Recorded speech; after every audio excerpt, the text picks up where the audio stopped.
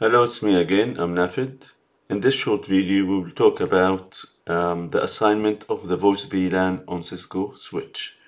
Now, what happens really? The IP phone comes up. We have enabled authentication on the Cisco interface with the iPhone that is connected. That will perform MAC authentication. Now, in this case, the use case one, two use cases. I would like ClearPass to create an enforcement profile to assign a specific voice VLAN that is on the switch interface. Use case one. We will not look into details how to configure the Cisco switch. The focus is the structure of the enforcement profile itself. Use case number two, in this case, I would like the enforcement profile or create an enforcement profile, and that enforcement profile will instruct the switch to assign the voice VLAN without specifying the voice VLAN. That is applicable if you have multiple voice VLANs for different purposes. Maybe these are from different vendors and so on. In all cases, MAC authentication is configured on the switch interface. As you know, the voice VLAN is tagged VLAN, and that's where the trick comes here. So we're going to have a look at these two cases just to show you the enforcement profile structure. Let's have a look.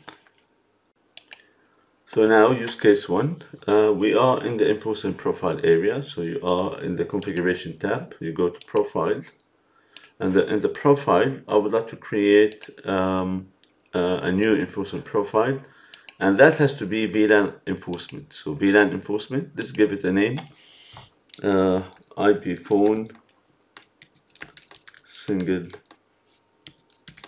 voice VLAN. And the attribute, you notice we are sending back specific VLAN ID here. Now that, if you leave it as is, this will send untagged VLAN. Let us say the voice VLAN value is 10. So, and that VLAN 10 has been configured as a voice VLAN on the switch itself. And that has been configured on the switch itself. So with this setting, you can assign an untagged VLAN equals 10, but that's not our aim. Our aim is to assign a tagged and voice VLAN. In Cisco, they have a specific radius attribute in this case. So different vendors, they might have different ways to do that. So usually, so probably different vendors, they might have different things. So we go for radius Cisco in this case. And in the radius Cisco, we will send what's called Cisco AV, which is attribute value pair. And the value for this one, we will need to configure this one as a voice. So we will send back a device traffic class in this case. So that equals voice. Now, what is the impact of this one?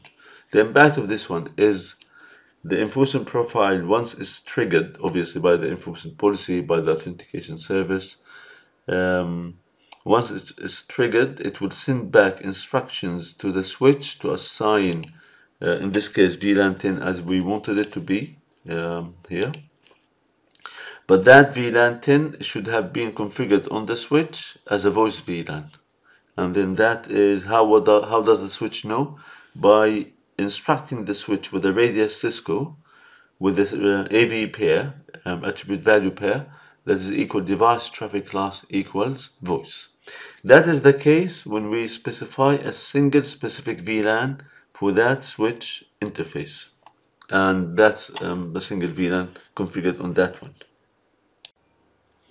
Use case 2, if I need to send instructions to the switch regardless of what voice VLAN configured, for example, it might be multiple different VLANs. In this case, what do? You don't specify the VLAN at all, so remove this, and remove that. So what we are left with is this only. So you are instructing the switch to assign a voice VLAN, whatever VLAN is being configured on that switch interface, it will be picked up and assigned. So this is not specifying as VLAN ID, but this is regardless of the VLAN ID for the voice that has been configured on maybe multiple interfaces, multiple locations.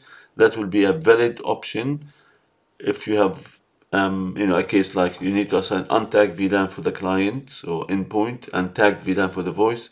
This is the way we say, okay, assign the voice VLAN for that phone. Once you discover the phone, then that will be the VLAN that is being configured as a voice on the switch interface.